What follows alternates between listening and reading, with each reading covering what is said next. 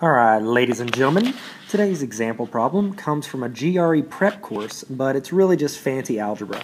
Alright, so let's look at the problem. If n is the average, arithmetic mean, they're trying to make it sound complicated by saying arithmetic mean, it's just the average, okay? So let's just get rid of that so you don't get silly. Of the three numbers, 6, 9, and k, so those are important. So is the average of 6, 9, and k, what is the value of k in terms of n?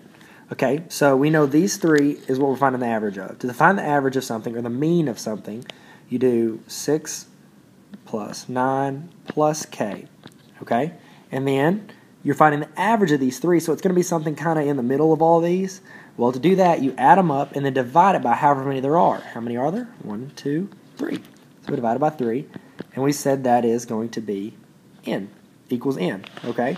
Now, what we want to do is we want to put it in terms of n. Anytime they say put it in terms of n, they're essentially saying this one has cooties, get everything away from it.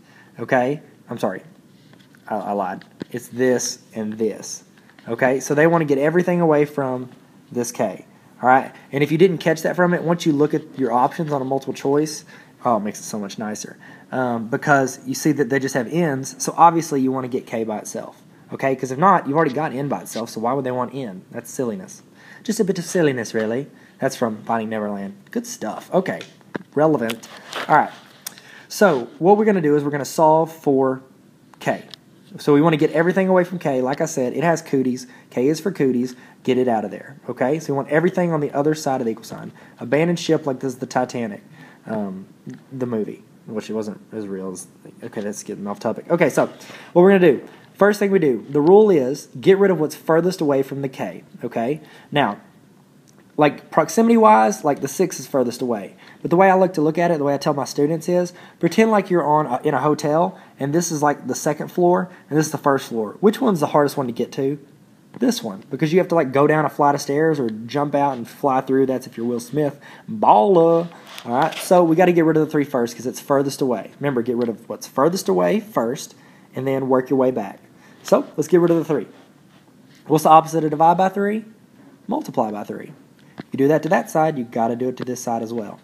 They cancel out over here. We got 6 plus 9 plus k equals, and then what's n times 3? 3n. Very good. So proud of you. Which one does it look like is the answer right now? Right now, I'm kind of leaning towards A because it's the only one that has 3n. But, who knows? We might be able to simplify this little fella. Okay? So, now, we can simplify this a little bit. We can do a little thing that rhymes with combine, smike, smerms. Yeah, that's right, combine like terms. 6 and 9 can be combined. What's 6 plus 9? Well, it's 15 all day, every day in Compton. Okay, and then the last step, get rid of the 15. What's happening between 15 and k? It's being added. So we just subtract 15. K equals 3n minus 15. Is k by itself? All day, every day. And then we just see if our answer is there. And you've got your answers, ladies and gentlemen. There's only one more thing you need to do, and that's watch the end of this video. Hey, Tyler here. Don't forget to subscribe. Check out tarveracademy.com. Wow, great dive. You heard the man. Check out the Facebook page. Send me any questions you have on Twitter, and I'll do this little number right here and answer them for you. And check out my other YouTube page if you want. Also got a website. That's what's up. Bye-bye.